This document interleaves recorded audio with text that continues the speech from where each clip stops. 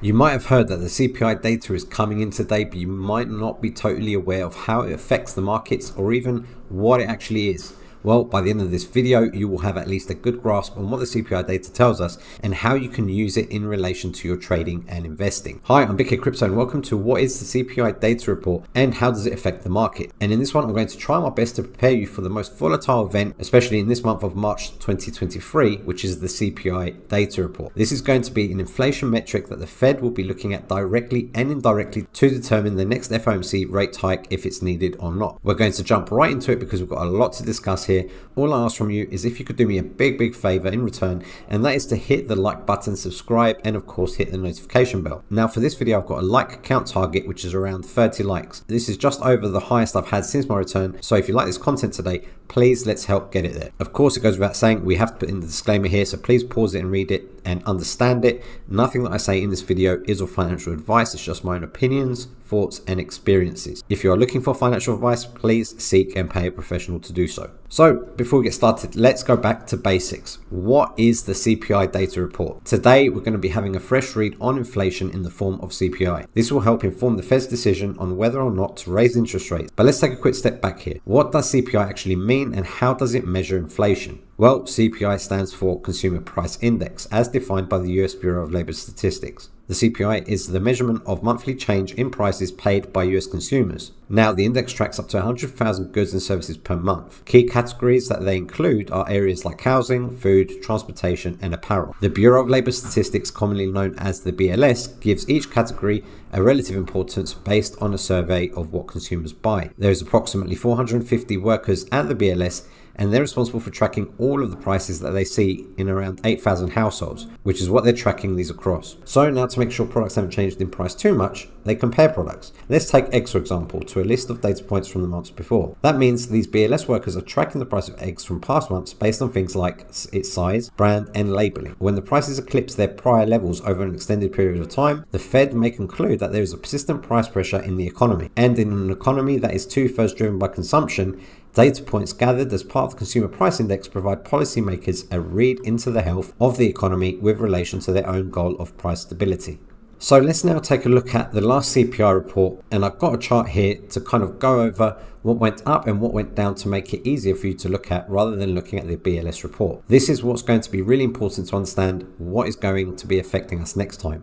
We essentially have to look at the past to understand the future. So looking at month on month, the only thing that went up was our core CPI. By the way, which is CPI data less food and energy. And that was mainly due to the fact that shelter and transportation services went up. And this is services less energy services that went up, which caused the core CPI to go up. Everything else went down or was pretty much flat, which is very good to look at. Now we want to take a look at year over year. Year over year was a little bit more of a mixed bag. Food at home and away from home was a little bit split. Food at home went down, but food away from home went up. Electricity went up, whereas everything else in the energy sector kind of came down or was flat as well. Commodities, new vehicles, all these guys came down. Apparel went up, and then shelter went up significantly again, which is crazy because shelter is becoming quite a problem to say the least due to the price of rent. The renting market is getting hot again, so that's kind of what we have to watch out for, really, the rental markets as well. That aside, to summarize, I've got a cool little infographic here if you want to kind of see all the categories and everything broken down. You can see that IT services and gasoline both went down, but everything else is kind of tending to go up in terms of inflation, causing the economy its pain that it's in right now. And overall inflation, as you can see here in blue, is at 6%. The things causing the most inflation are, of course, housing at 8.2%, food at restaurants, which is food away from home that we mentioned before, has gone up to 8.4%. Rent, as well as we discussed, has gone up to 8.8%. Household energy, i.e. electrical services, at 12.9%, and airfare, part of the transportation services, at a whopping 26.5%. So now let's take a look at what analysts are expecting in terms of estimates of this, and then we'll also have a quick look briefly at some charting analysis as well.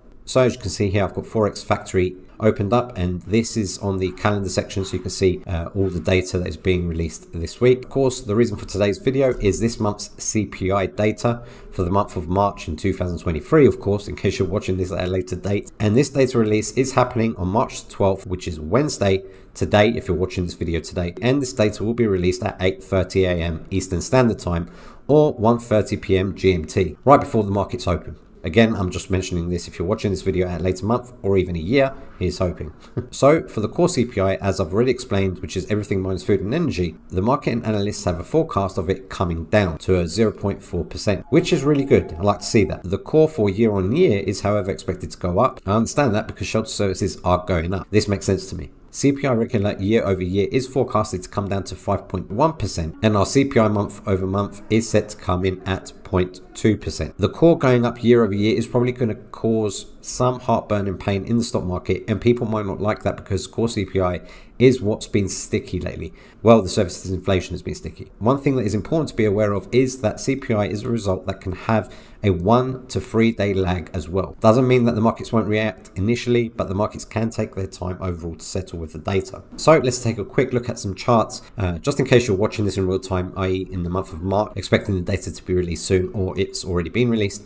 We can see Bitcoin, of course, did its massive move up to over 30k. It got to over 30.5. Now we are, again, as I said in a previous analysis video, at a heavy point of control, and today's data could be very, very vital to how Bitcoin is going to react. If we're going to see Bitcoin head up to this even heavier point of control, then of course this data could potentially push this price up. But let's look at the S&P 500, which, to be honest, a lot of the traditional finance guys are going to be looking at very, very heavily based on the data released today. And we can see that we're just over 4,100. The important thing to note here, of course, other than the fact that we're on an uptrend on the 1 hour time frame, is we can see we've got a couple of gaps here. Now, gaps don't always necessarily need to be taken, but they pretty much do. And they pretty much always are, right? If you can see here, this gap was taken, of course, at a much later date, but the short term, you can see this gap was taken here, this gap was taken here, this gap was taken, and the gaps are pretty much taken pretty quickly. Again, this gap here. So the gaps that we've got in question, especially if we're going to see the market, the S&P 500 go down, is going to be this gap here. And if we really do see a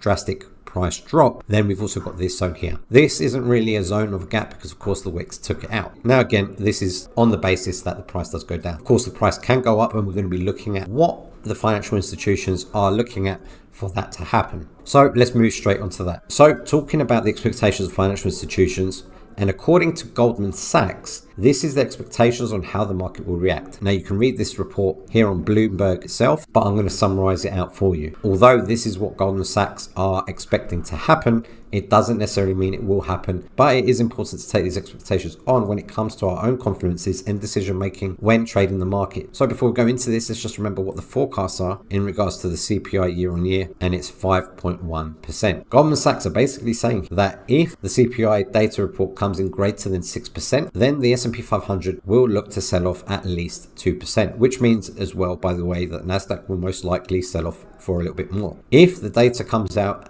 between 5.2 and 6%, then that's not in as expected, but that's in between 5.2 to 6%. So that's still seeing a drop of inflation, but not expected. We should see a 1 to 2% sell-off. If the data comes in between 4.6 or 5.1, meaning then less than people expected or less than the market expected, the stock market will rally up anywhere between 0.5 and 1%. And of course, lastly, if the data reading comes in below 4.6%, then we should see the S&P 500 rally up at least 2%. Again, as I mentioned, this doesn't necessarily mean all of this will happen based on the readings, but it is important to take in this kind of data. Again, to reiterate, the entire market, the huge banking institutions all believe that we will come in lower than expected at 5.1%. So why am I making this video? Well, I want you to understand first off, what is the CPI data and how is it being calculated? But of course, I also want you to understand what analysts and what banking institutions are expecting, especially for today's CPI data report. Now, at the end of the day, no one can predict the future. These are all just estimates. But again, everyone is expecting for this report to come in lower than expected. So we can see here that the last report did come in lower than expected. It's just going to be very interesting to see if we actually come in higher than expected this time. And then does that mean most of these banking institutions are wrong? Which leads on to then, how is the Federal Reserve going to react? We have a very interesting week ahead of us. And again, I'm just excited to bring you guys along with this information, with this data, and to keep you guys up to date so you don't have to do all the work yourselves. As always, thank you all so much for watching this video. I appreciate the fact that you've taken the time out to watch this video, and I hope you've actually learned something and I've provided you with some insight